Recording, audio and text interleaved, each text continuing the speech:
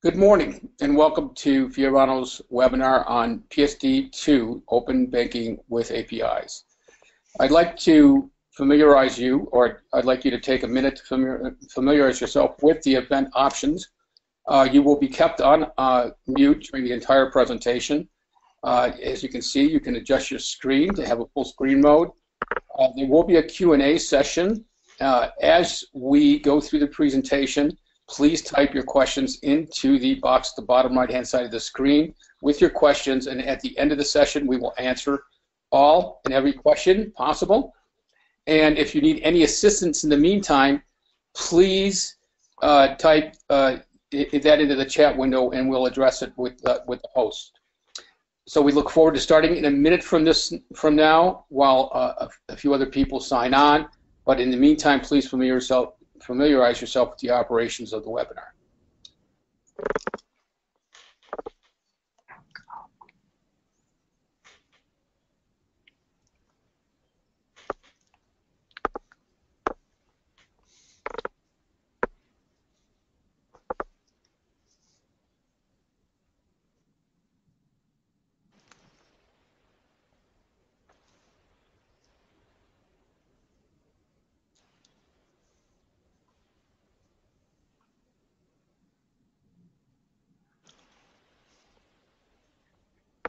Good morning. This is Tom Stack. I'm the Vice President of Sales for Fiorano Software. Thank you very much for joining the Fiorano webinar on PSD2, the Open Banking with APIs. Today, our speakers will be Jason Bloomberg.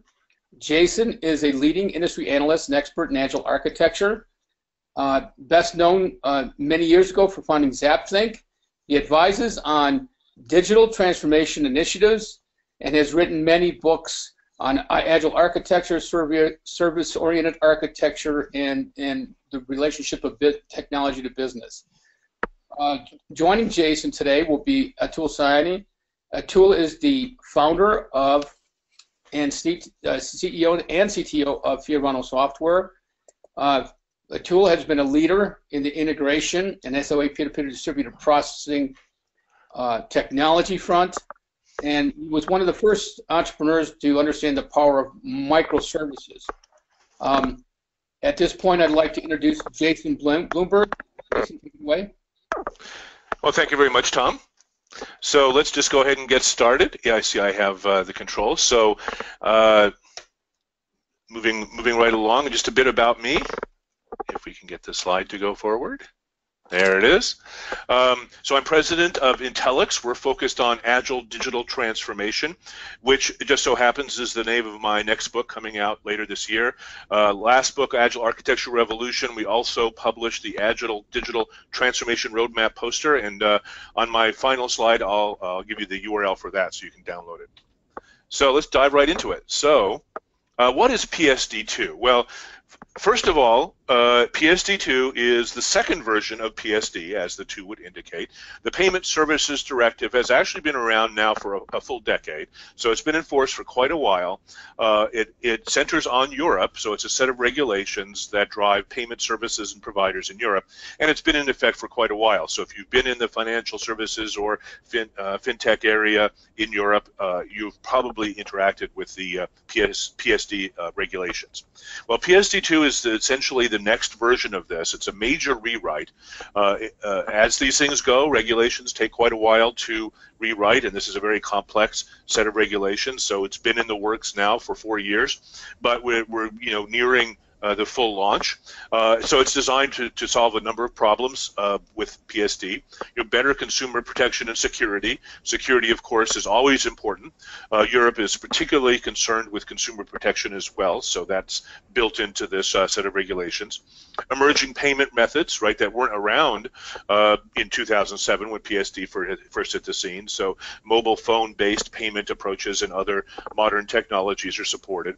And then one of the key things that we'll talk about as well that really impacts the discussion this morning is the direct connection between merchants and banks via APIs instead of using intermediaries. So we're disintermediating the interactions, and that creates many opportunities as well as many challenges. So moving right along, I mentioned that PSD as well as PSD2 are European regulations, but don't let that fool you. This has a global impact because most of the banks and other financial services firms doing business in Europe are multinationals, and they also do business outside of Europe. And the way the regulations work for multinational companies is they have to comply with all the regulations in all the jurisdictions they do business, even when they're doing business outside of those jurisdictions. So if a bank that does business in Europe is based in the U.S. doing business in the U.S., they still have to comply with European regulations. So PSD2 is, in essence, as well as many other modern regulations, are truly global regulations. Furthermore, if you think about the smartphone infrastructure that we have today, right? It's just the borders have dropped. It used to be just a few years ago you had to get an international phone, you have to switch out your SIM cards, you had to do all these things to move from country to country. That's becoming less and less the case. Right? In the U.S., we can bring our phones to Europe. We don't have to do anything. They work. We don't have to worry about it. And that's happening around the world now. So as a result, if I'm making a payment, I could be for a merchant anywhere in the world. I may be located anywhere in the world, and my phone service may be provided by a service provider who is based anywhere in the world. Right? So the borders have dropped, and as a result, the payment infrastructure that is now increasingly mobile-driven is now global. So it's global in terms of the location of the merchants, the customers, as well as the service providers and the third parties that we'll talk about in a moment.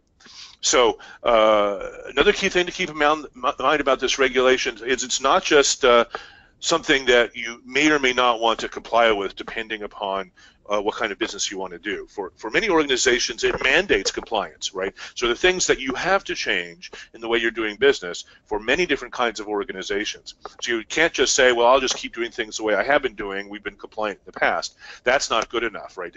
This kind of major regulation shift is an imperative for any number of different types of firms that now must understand how to comply technically as well as on the business side, and then must make the changes at the appropriate time, to meet the appropriate regulatory deadlines. So some of the key things about PSD2 to keep in mind is that it introduces a number of different types of third parties to this broad ecosystem of payment intermediary, well, not intermediaries, but third parties, and then it regulates them. So it says, okay, we have to have these types of parties, and then here are the rules about how they operate. So some of the terminology, and Atul will be using these in his section as well. There's the third-party payment providers, the TPPs, and it's a general category that includes, in particular, payment initiation service providers, the PISPs, as well as account information service providers, AISPs. So payment initiation services providers, they are in there interacting as part of the payment process, where the account information service providers are acting as informational third parties, but nevertheless they still have constraints and responsibilities as per the regulation.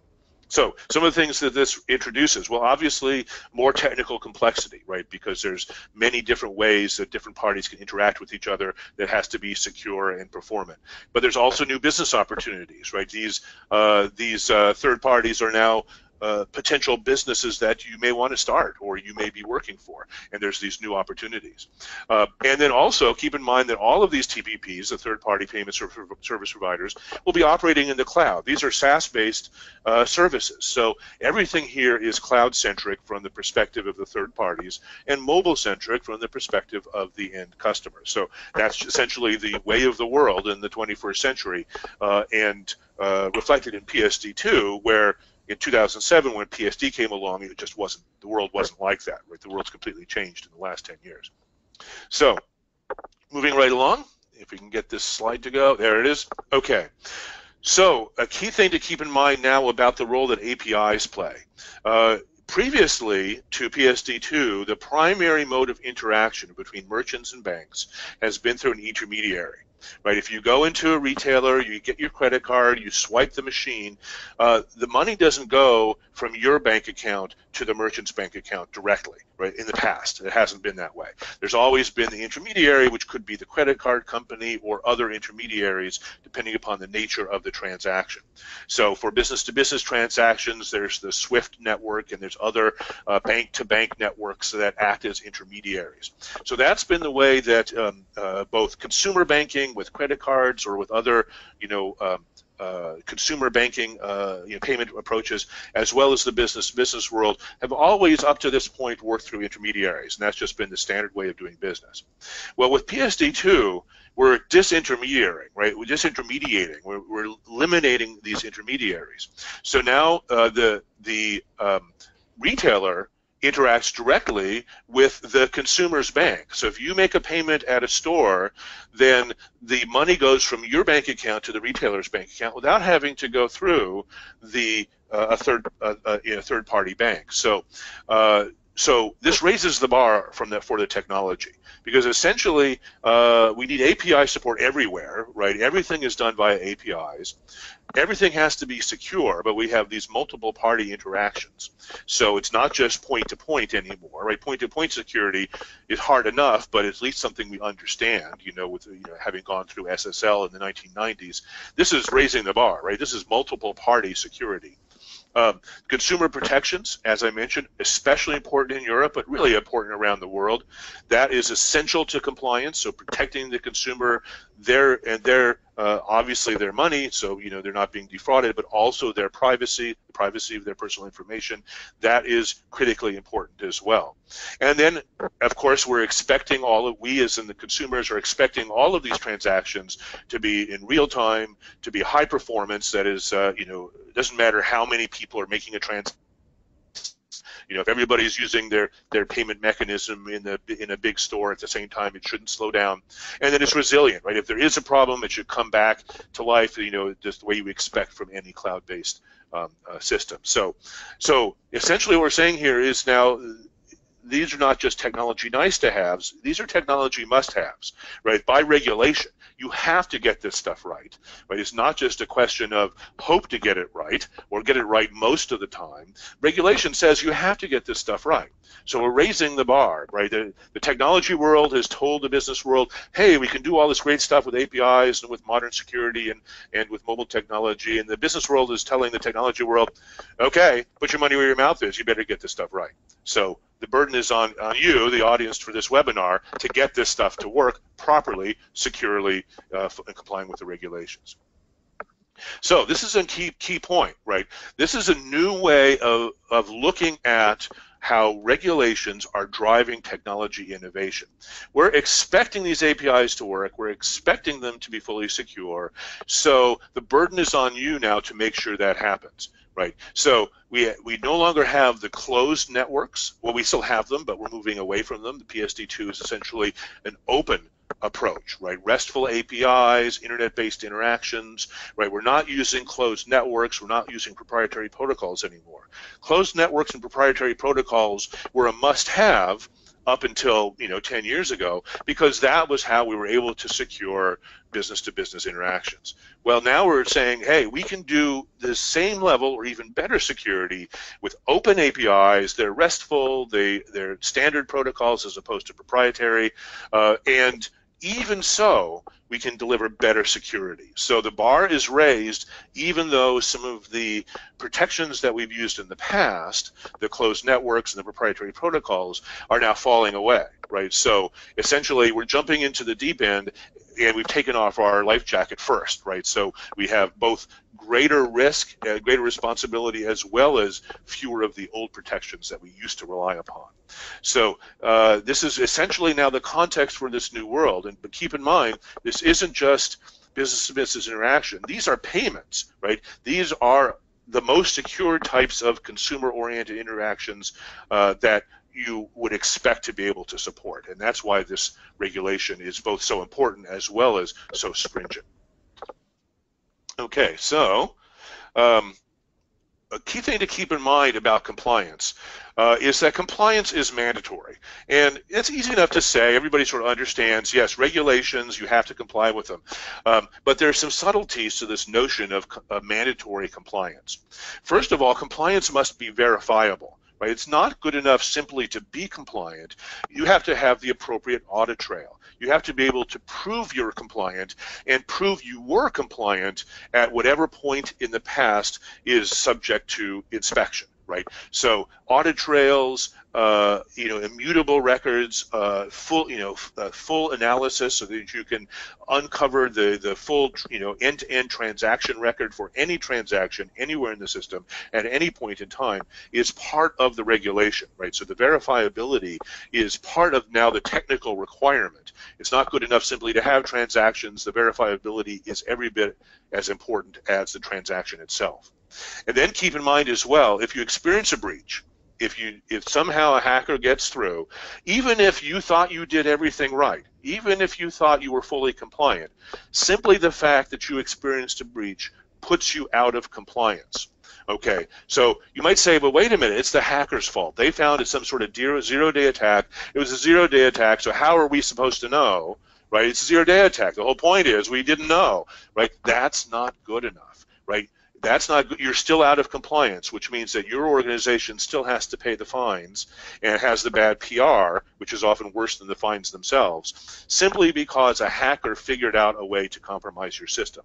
So this is serious stuff, right? The security is now not only something that is important to protect your customers, but you're protecting your business from being out of compliance. And protecting your CEO from getting his or her name in the papers as being the CEO of a company who just, lost however many millions of dollars to some, hackers from some other country because they were able to discover this zero-day attack that nobody had come up with before. So blaming the hackers isn't good enough. We're raising the bar on this. So you might be thinking now, oh, wait a minute, this sounds like too much trouble. Too late. It's too late to think that, right? Your organizations are required to comply. It's already too late. You have to get this stuff right. You can't back out. Just because it's complicated and it puts your organization at risk if the hackers break in is not a reason not to do it. You don't have a reason not to do it. You have to do it. So that's the fundamental lesson here. Okay, so just a sort of a bit of the context now. I mentioned the different third-party payment providers, the TPPs. Oop, went a little too far. And the PISPs and the AISPs, but you also have a number of other parties. So this slide is an oversimplification. It's messy enough as it is. This is an oversimplification. You'll see this in Atul's slides because he goes more in depth into what these arrows really represent. The point here is that we have multiple parties. Even though we've disintermediated, right, we still have multiple parties. We have the merchant's bank, the customer's bank, the customer themselves, these third parties we talked about, and then we may have the merchant website, which may be at a third party, maybe running in a cloud, right? So it's not just a consumer going into a store and swiping a credit card or waving their phone over some sensor. It may be online, so that website is also one of the parties involved. And then if they are using their phone, there's the mobile backend as well, which could be at the service provider, right? So there's multiple third parties, and all of these arrows represent possible message flows, and everything has to be secure, and everything has to be performant, and it's all done via RESTful modern APIs that can now send traffic right over the internet. It doesn't require private networks. You could use them, of course, but it doesn't require them. So this is really the context, right? How do we get all this right? And that's essentially where Atul is going to pick up the discussion. So that's it for my talk. So there's my contact information. My Twitter is the eBizWizard. If you want a copy of our poster, go to agiledigitaltransformation.com, and it's a free download. So if you haven't gotten one yet, by all means, looks good on your cube walls. So with that, I'll turn it over to Atul. Hi, everybody. This is Atul Seni. I am the president of Fiorano, and I'm going to jump straight into the details of what Jason was discussing. So everyone's talking about PSD2, and there's a lot of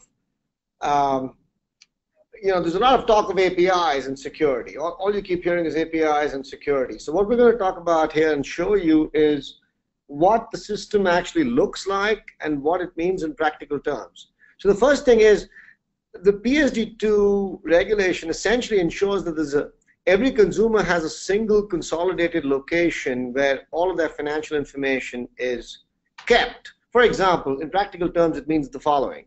Suppose you got 3 bank accounts, which HSBC, Barclays, and Deutsche Bank. Today, you've got separate security tokens for each bank, and each bank has its own kind of software. You've got to go in there, create beneficiaries in a certain way, etc., etc., etc. And they're all a bit different, which can be very painful. With PSD2, you'll have this third-party entity called the PISP, the Payment Information Service Provider, where you create an account and then you put all your banking information into that account. Your HSBC information, Barclays information, and Deutsche Bank information. And you create a single set of beneficiaries. Now you can simply instruct the PISP and say, you know, from my HSBC account, pay this beneficiary. The beneficiary could be, let's say, EDF, a utility company in Europe or anywhere, right? From HSBC, pay EDF. From Barclays, pay, you know, Pacific Gas or whatever. And the PISP's job is to then, the PISP is authorized to make the payment on your behalf, and the PISP then connects to the bank, creates the secure tunnel, and does the entire payment. A second thing is, and this is again very practical, the PISP and the AISP, essentially PSD2 ensures that every bank that is compliant with the regulation essentially ends up having a front office in the cloud. Now what does that mean? And you notice that when you do a wire transfer, you really don't know whether the transfer has gone through or not. Your bank sends you an email or something saying, oh, transfer complete. What they mean is that they've sent the money, not that the money's arrived. There's really no way to verify other than to, you know, check with the consumer that the money's arrived or not arrived. Most of the time it arrives. But it's a very primitive way of doing things. And when you want to check with your bank, what happens? You have to check, the bank systems are actually checking what's called the middle office. Banks don't maintain a front office. They don't actually have a record of all the transactions in an organized way. The record is there somewhere in the computer systems, some mainframe system, some this system, some that system, right? So with PSD2, the PISP then maintains a record of each transaction, and when the transaction finishes, the information comes back to PISP. We'll be looking in detail at the flows shortly, but I wanted to give you an idea of what it actually means. So it makes life very easy for the consumer. You click a button, you log into your PISP account, and you see, okay, for the last 3 years or N years, these are my payments. These payments went through, and as Jason had said, it's a regulation. So when it goes through, it really has gone through, and there's a cryptographic trace of all the payments, right? So some of the things that you're going to need, and what we're going to be talking about in the subsequent slides, is the strong authentication mechanism, which also allows two-factor authentication from the bank back to the consumer.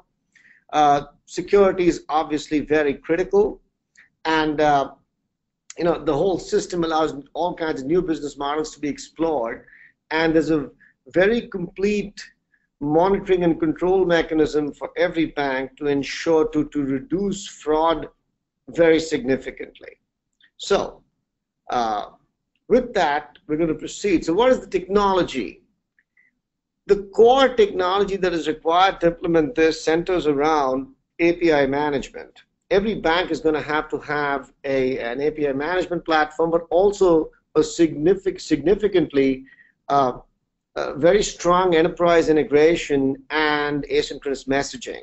And we're going to be basically looking at the actual flows and the implementation to show you how these things are very important. So APIs are really the pivotal technology, because they're the one, APIs ensure that you have a metered, monitored, and managed access to your systems in a very secure way. So there's security, there's non-repudiation. That means when one bank or a PISP or AISP connects to the bank, they can't deny that they connected to the bank. There's a cryptographic trace, you see, and there's tracking of every transaction. What's the impact? Obviously, new technology. All the banks are going to have to really jump into what is probably today the most modern technology around, right? API management, a full digital technology, APIs, integration, asynchronous messaging, and that is something, because those are going to be the core technologies that you're going to use to allow third-party connectivity and security. So what it does for you, what does it do for the bank or for all banks? It securely, in a managed, metered, and monitored way, allows the bank to open up its systems to the third-party payment providers, which are going to be the PISPs, right, to provide them access in a very controlled way. It streamlines the flow of transactions and payments. Every payment that is a very constant and standardized way of tracking non-repudiation, sending alerts out to the consumer, to the PISP, to other banks, right? And of course, most critically, the front office of the bank gets created in the cloud automatically because of all this. So this actually saves the bank a lot of money, because every bank doesn't have to go and design a brand new front office, right? If a consumer has an account with the PISP, then the front office, the record of all the transactions is in the PISP, whereas the transactions, of course, were actually performed by the bank. The bank has a separate record, but that's kept in the back office systems of the bank, right? So this actually then simplifies things. It's a very intelligent system and regulation from that standpoint, right? Here's a sample screenshot, just a simple sample screenshot of what it might look like at a PISP. You'll have your bank accounts up there, and then your beneficiaries. You just choose a bank account, choose a beneficiary, and say pay now, and the PISP then takes care of all the details. So this really simplifies the life of the consumer significantly. Because I'm sure everyone's had this sort of experience with all the banks. Everyone's software is slightly different. You don't know how to create new beneficiaries. There's 50,000 things to put into the account, and you get something wrong. And when you call the bank up, half people don't know what they're doing. So it's a real problem, right? System architecture, this looks very simple, but as we'll see sort of from the next screen onwards, the flows are a little bit more complex than this. The PISP connects to the banks. The banks need API management platforms, and they need core enterprise integration, because when an instruction for a payment, when the PISP sends a packet saying pay this from this consumer's account, from this account pay the other beneficiary this much money, then that packet and that instruction has to then talk to the core banking system within the bank, right? That's where the integration is required. So the integration is required to execute the payment, right? So every single payment is going to require back office integration, and that's obviously got to work seamlessly, right? So what does it look like? So here's the flow. This is what the flow would actually look like, and this is something that we're in the process of implementing at several banks, which we can't talk about, but this is how it works. So the consumer first consolidates his bank accounts with the PISP, right? So the transfers can be from any bank account to any beneficiary, and there's a single interface. That's what it will look like.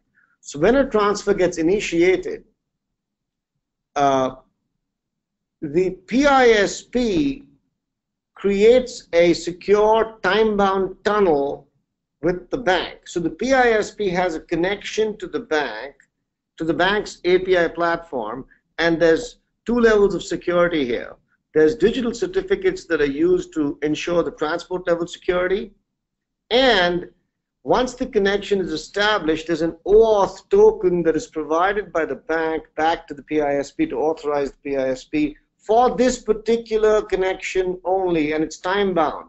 So the time of this whole transaction can, for example, be upper bound can be set at 60 seconds. It's up to the bank.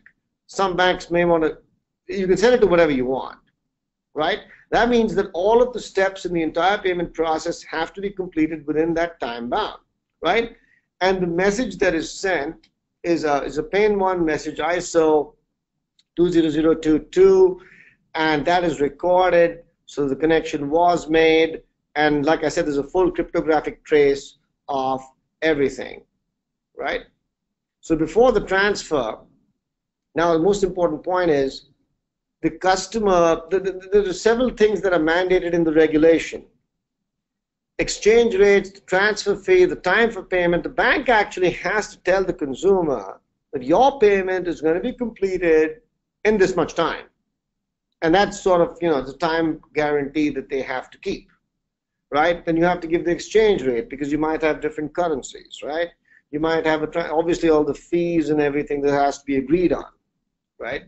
And of course, if the consumer is not happy with that, if the PISP is not happy with that, those can be taken from the preferences of the consumer in the beginning. There's a lot of detail, but essentially, there's a guarantee, and that's again recorded in an ISO message, again fully tracked. There's a cryptographic trace of all these steps, right? Transactions can be stopped or reversed if needed. The transaction doesn't have to go through if the PISP is not satisfied, right?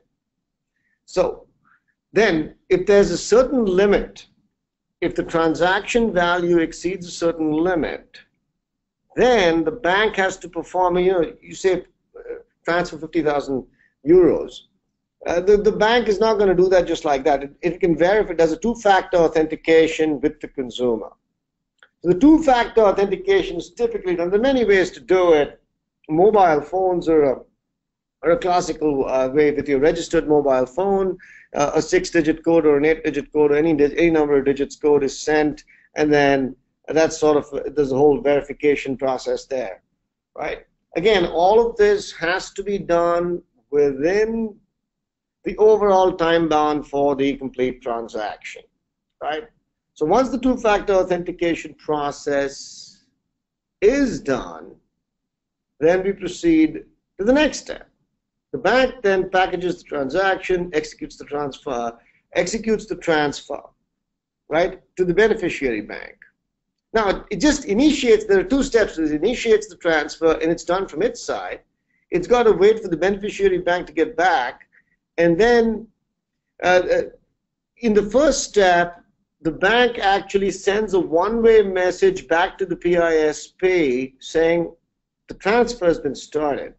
But the beneficiary bank, on the other hand, can also interact with the PISP, and there's additional acknowledgement from the banks to the PISP and potentially to the AISP.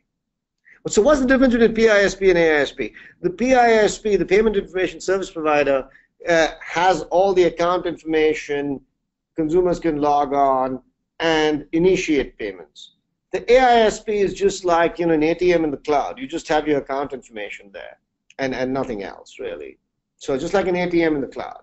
So as Jason said, everything is now in the cloud. You make your payments from the cloud.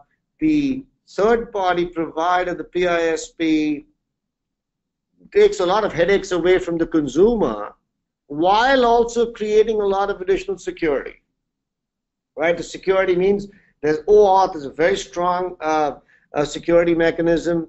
And, for instance, when the payment process is happening through the secure tunnel between the PISP and the consumer and the bank is monitoring a lot of things. So if a given PISP, the bank can put limits on a PISP and say, this PISP is only allowed a certain number of transactions every hour. So if suddenly a PISP is executing 50,000 transactions but they only allow 2,000, those alerts show up very, very quickly, and the management of the bank or the systems of the bank can shut that down or raise alerts or let the upper management know, et cetera, et cetera, et cetera, right? So there's a lot of additional monitoring going on in the background besides the concept of the security tunnel and the digital certificates. So the solutions, the summary, to summarize this whole thing, the whole solution flow is the kind of flow that we just went over.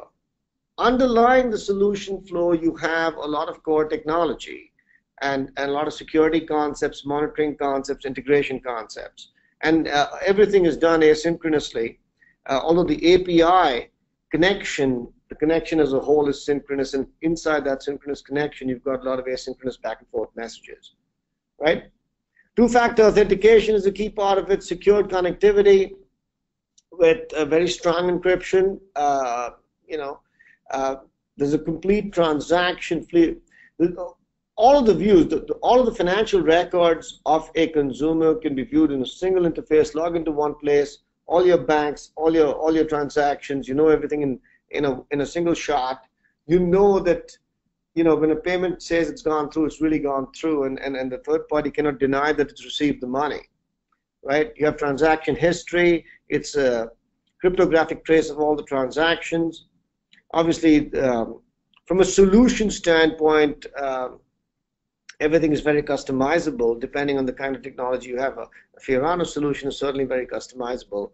And there's out-of-the-box core banking integration for a number of core banking platforms. That is straight out of the box. Now, in addition to the payments, simplifying payments, PSD2 also has a fast payment concept. The concept here is that a lot of consumers, so for example, you go to retailer like Amazon, what you do is you give them your credit card, right? So every time you buy something from Amazon, a cut of that transaction goes to the credit card companies. It used to be 3%, 4%, it's down to 1.5%. Maybe with PSD2 it'll come down to 0.5%. But the concept is to cut the credit card out of the flow completely. And there's a few prerequisites. The consumer, as always, has to authorize the PISP to make the payments. That's a straightforward thing.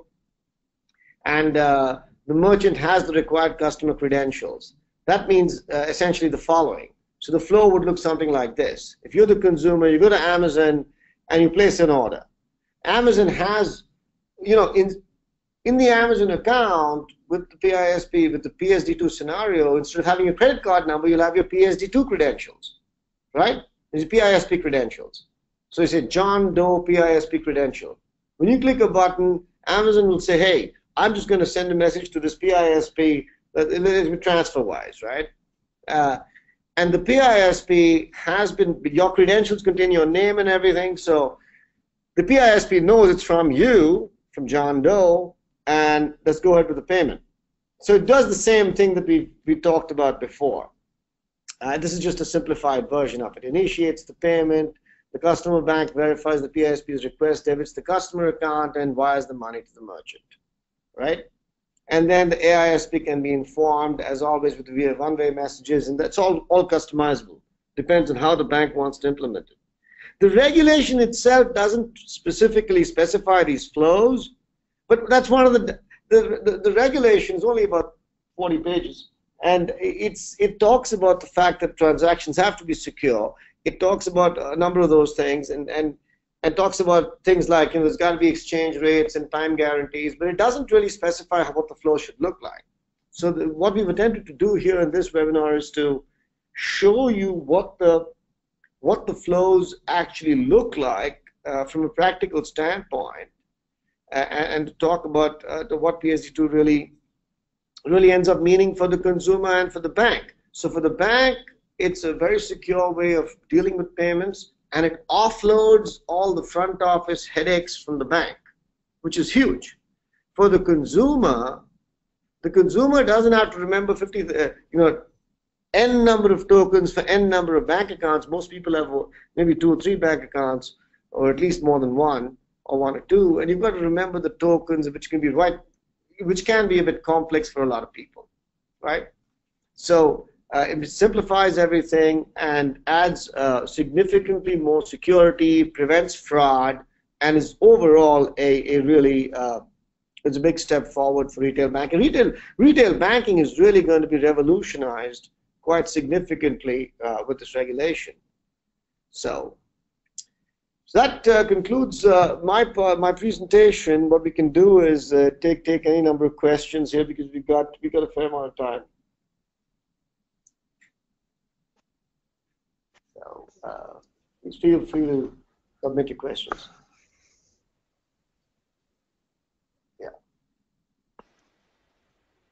The first question, this is Tom Stack once again, and thank you everybody for your paying attention. And it's from Vikram Israni. Can we get examples of PISPs and AISPs? That would be for you a tool, or? Yeah, these are just third parties that have got. These are third parties that are in the process of being created. Now, in practical terms, most banks will end up being both PISPs and AISPs, so those are called ASPSPs. the account service payment service provider. It's a bit of a mouthful, but essentially every bank will want to essentially initiate payments as well. So you'll have an interesting situation. You might have an HSBC which says, okay, put all your accounts with me, and you're going to tell HSBC about your Barclays account and your Deutsche Bank account. And they will probably end up knowing that you've got this much money in each bank account. They may be able to sell you new services to entice you to transfer your money to them. That's a separate issue. But in practical terms, all the banks will be PISPs. And there'll be smaller companies, or there can be third parties that can apply just to be a PISP, right? Or AISP. Depends on. It creates a, it's a good environment for startups. Thank you, Atul. Another question, or it's more of a comment from Varun Badwar. PSD2 will make banks open up providing APIs for AISPs and PIS services.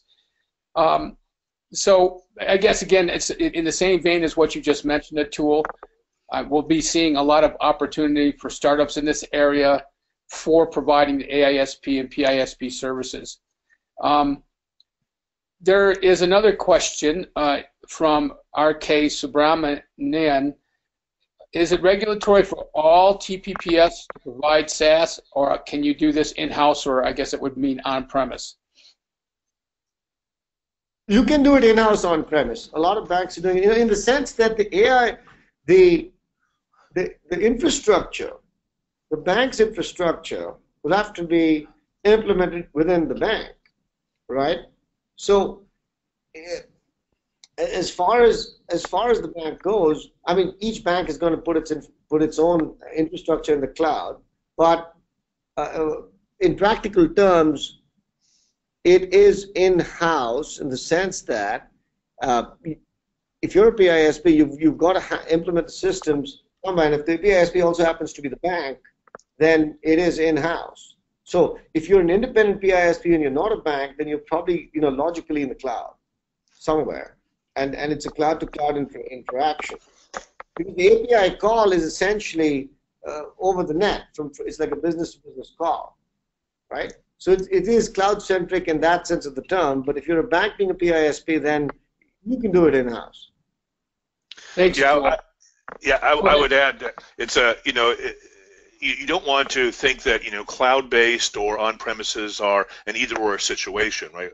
Obviously, we have the private clouds, but even the notion of a private cloud has been evolving to more of a hybrid IT context, where parts of, say, a bank's infrastructure will be cloud-centric in that it will be fully virtualized and horizontally scalable and follow the resiliency capabilities of the cloud.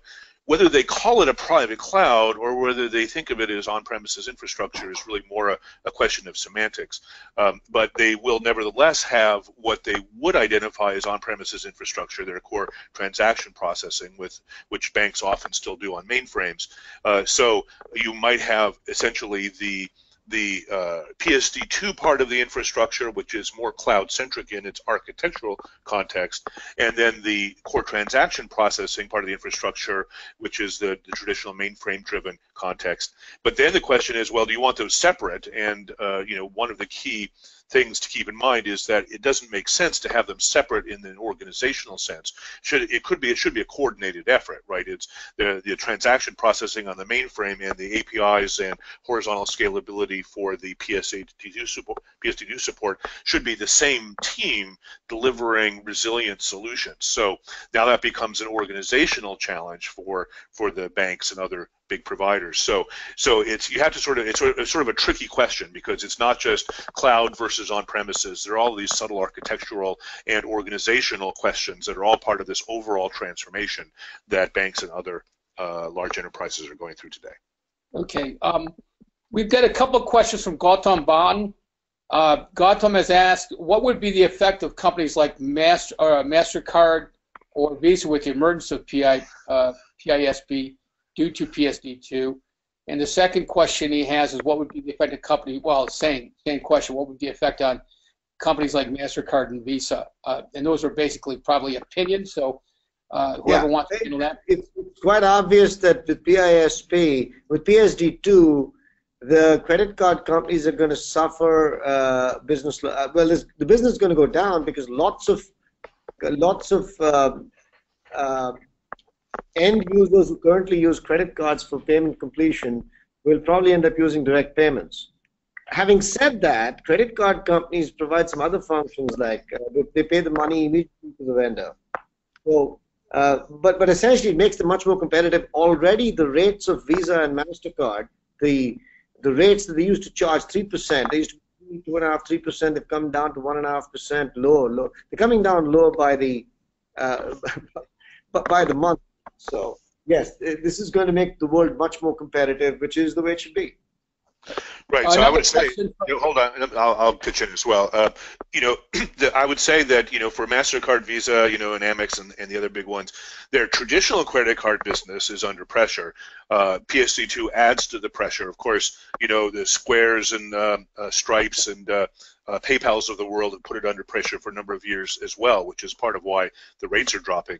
So what's happening is those enterprises are transforming their business and are looking for multiple different lines of business and revenue streams beyond traditional credit card transaction processing. So whether any particular one, is Visa going to do better than MasterCard or whatever, that's obviously a work in progress. But these enterprises are transforming just like everybody else. Next question from Gary Sheen. I think SCA would be needed here as well, and that's more in the form of a question. Is it required or needed in this architecture? The consumer authenticates initially with the PISP, right? So the PISP authentication with the bank really happens through the OAuth token, which is really the best way today to do the authorization. And as far as the two-factor authentication goes, that's something that the bank has to really decide on the level of security that it wants to use. So yeah, SCA can be used between the PISP and the bank.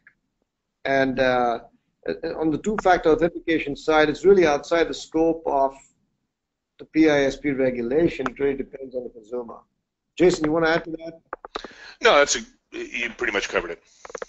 Okay, from David Coleman, what place do you see for blockchain in this regulation?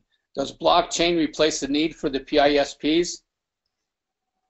No. Blockchain, sorry. Go ahead. No, go ahead. Go ahead. Yeah, blockchain is a separate type of concept. This is a very straightforward thing, really.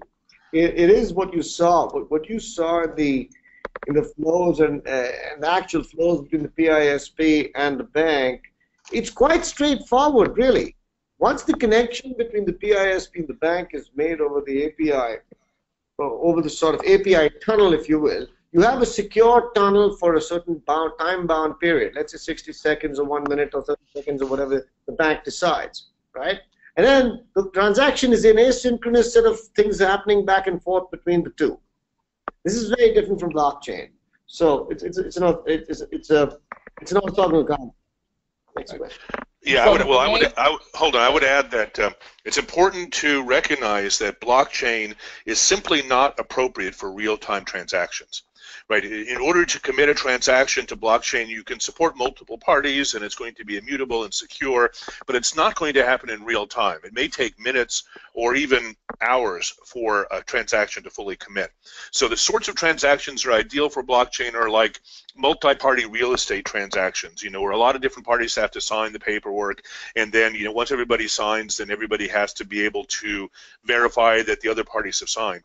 That sort of thing doesn't happen in a 30 seconds or less, right? That sort of thing traditionally has taken weeks, and now blockchain can make it take minutes, but it's still minutes, it's not seconds. So for the sorts of transactions that PSD2 addresses, these are the ones that you're sitting in a store and you're waving your phone. You want it to take place in just a matter of a few seconds at most. Blockchain is simply not appropriate for those. So different tools for different jobs. Okay, another question from Vinay. Do you see such an API banking regulation being implemented in near term in the US and Canada? And I can take this as I have been working in these regions. There currently is a lot of activity in Canada because most of the Canadian banks are fully international operations, and as such will need to comply with all the partner regulations from a worldwide perspective. As far as the U.S., there is a lot of activity. We are engaging a lot of U.S. companies, specifically those companies that have, again, major international operations, which includes most of the Tier 1 banking institutions. So it's real. It's happening. I'd say Canada's ahead of the U.S., but the U.S. companies definitely have a portion of their IT organization in place to completely understand and monitor and then ultimately manage this implementation for their organizations. So yeah, it's there and it's happening. Another question from Rudy is, what is the average implementation effort to implement AISP or PISP, as well as comply with the PSD2, overall? That's a very good question. What we're finding, the implementation effort is, from a technology standpoint, it's a medium. It's a lot of the implementation speed depends on the bank and its own internal engineering processes, etc. But we'd say to get things up and running, especially with something like Fiorano, where you have a lot of the flows pre-built, and it really becomes, it's really about a 3 to 6 month operation. Could be less or more, but it's not. It is a fair amount of work connecting to the core banking system and testing it and getting the handoffs, etc. So we'd say, ultimately, go live may be a 4 to 8 month process. It really comes down to a case-by-case, individual basis.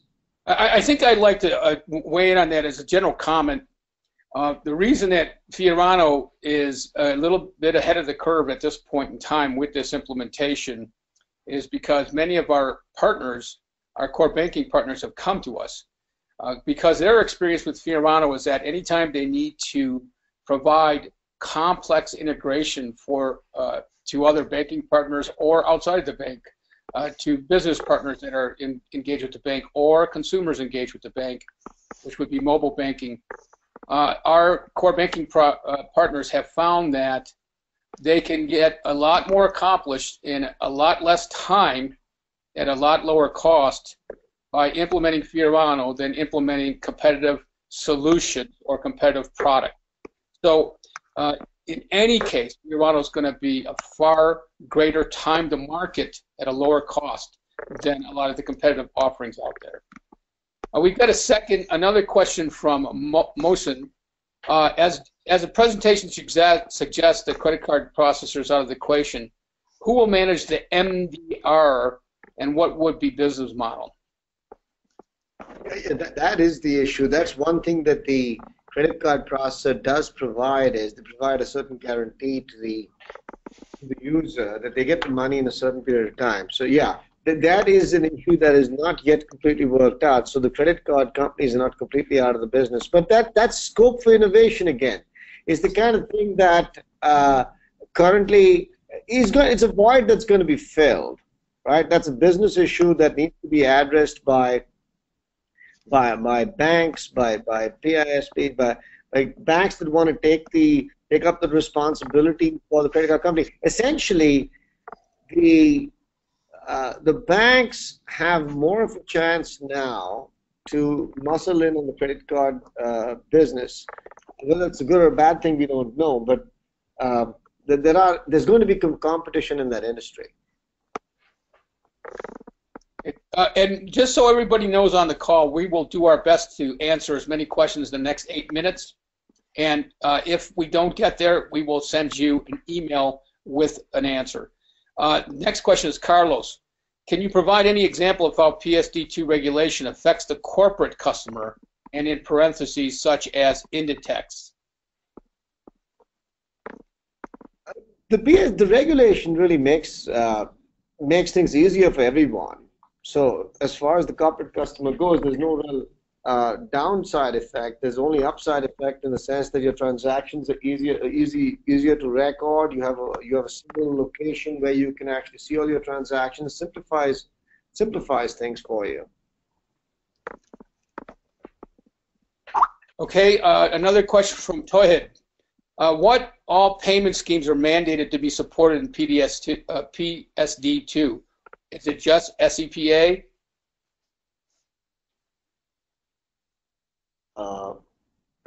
I'm not completely certain about that. We'll have to get back on that. Really, any kind of online payment will work. So it's anything that a bank allows you to do a wire transfer for today is something that will come under the PSD2 mandate. We'll have to get into more detail on if there's more standards there, like SEPA. And this is an interesting question from Marcus. Where, in terms of PSD2 maturity, do you think the banks and potential TPPs are today, and by the time PSD2 live date in 2018?